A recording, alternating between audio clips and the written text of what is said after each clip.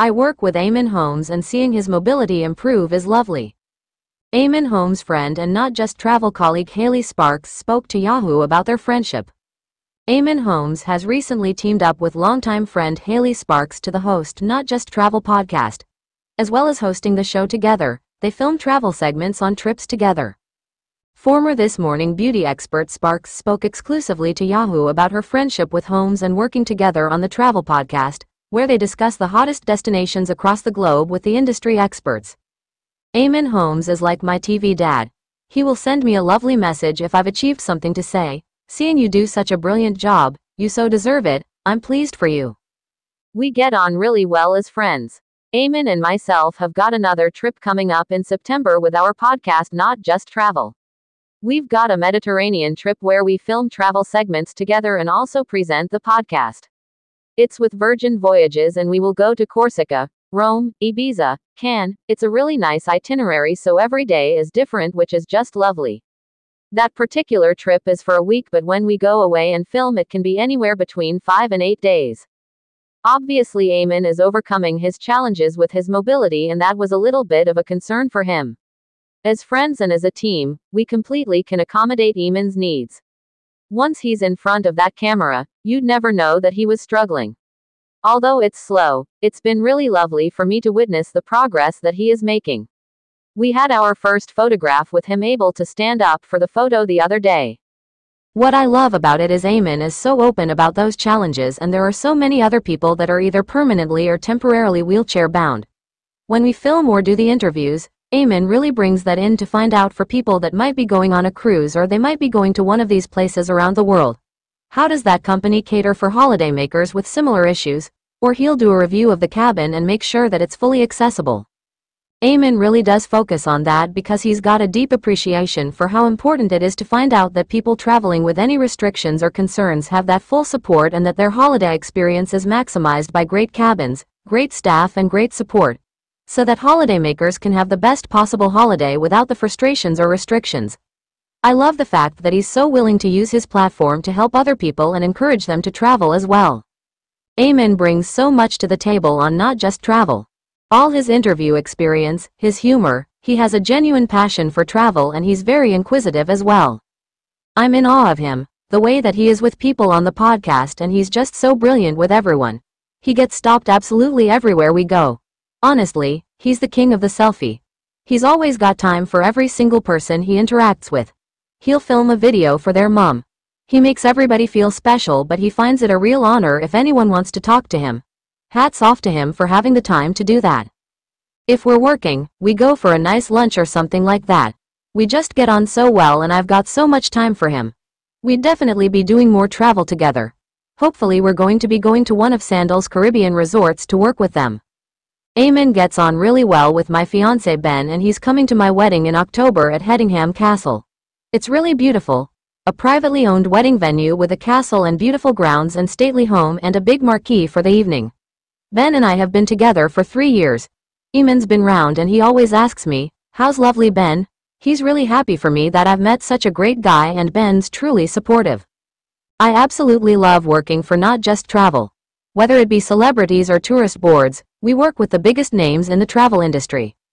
After every episode, I just come away from the podcast and think, I need to book a flight. I'm very, very lucky that I get to travel all year round.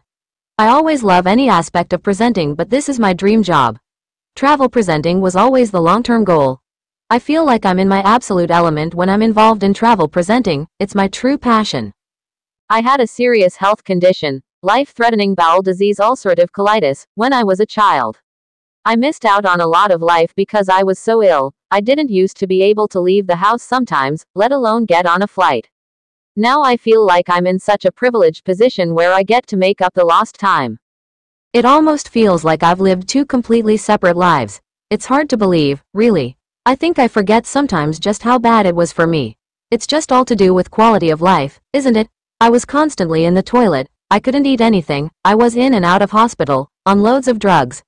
I just couldn't do the everyday things like people take for granted, like being able to leave the house or go on a journey because of the constant need for the toilet. At 14, I had a life-saving surgery and then 2 additional reconstructive surgeries. I'm so blessed that now, I just live a completely normal life and I get to do all the things I've missed out on. Because of what happened, I've got an even deeper appreciation for seeing the world. Time is so limited and I learned that so young, it drives me to encourage other people to travel. Right at the start of my career, I was one of this morning's beauty experts. That was just incredible because that's how I met Eamonn. There's so many big names, Rylan and Stephen Mulhern, and just so many people that I got to work alongside who gave me so much support, advice and encouragement. You couldn't ask for a better start in the industry than to go on a show like that and work with the best people in the business. Now I'd love to go back and do travel segments. Eamonn really made me understand the importance of being your authentic self on camera and bringing your personality. If you're human, if you show a bit of your true self, people relate to you more. If you're just being a bit corporate and a standard presenter, people don't feel like they really get the gist of you and probably don't relate to you.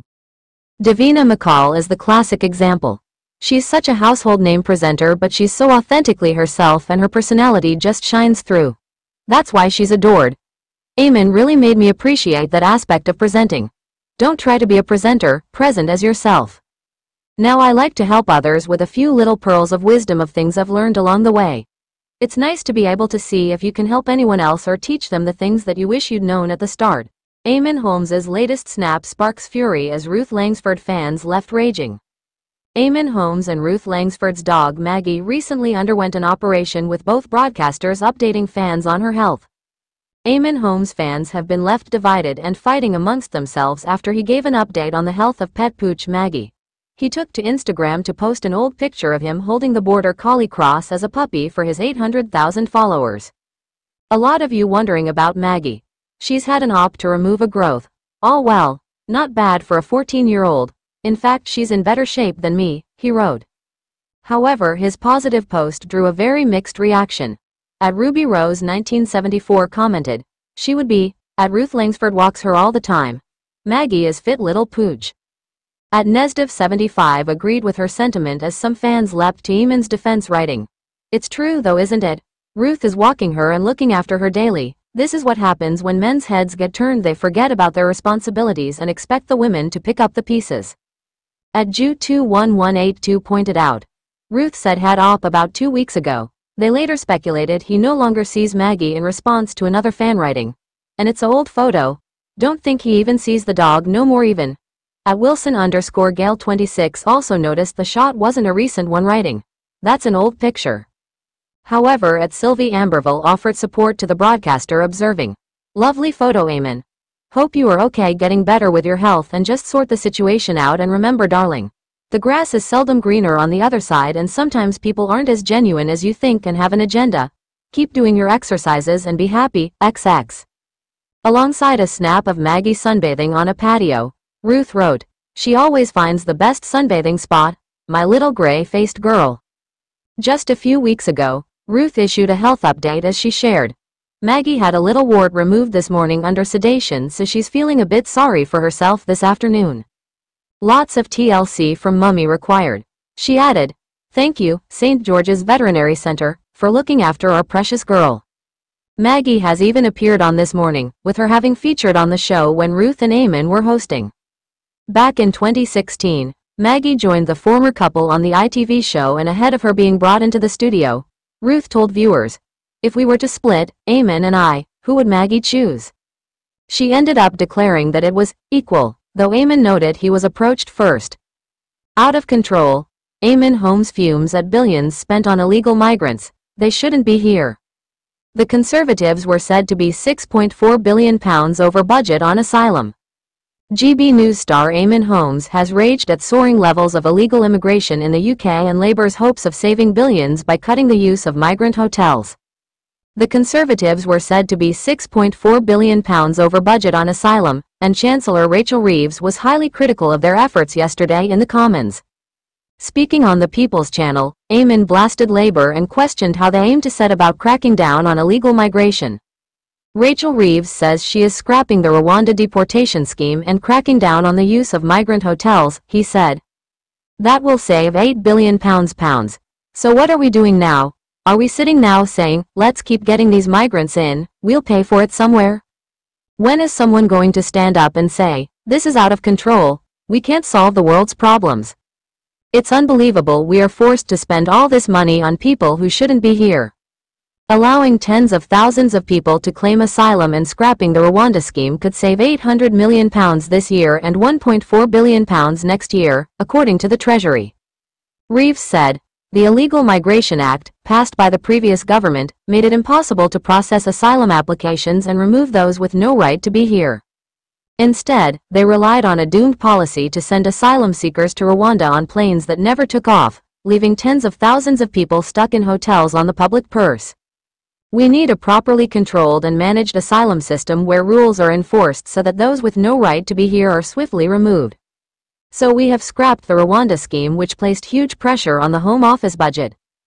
To bring down these costs as soon as possible, my right honorable friend the Home Secretary has already laid legislation to remove the retrospective elements of the Illegal Migration Act, which will significantly reduce the use of hotel accommodation.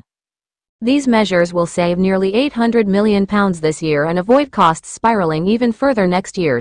Home Secretary Yvette Cooper last week told MPs she would reverse part of the former Prime Minister Rishi Sunak's Illegal Migration Act.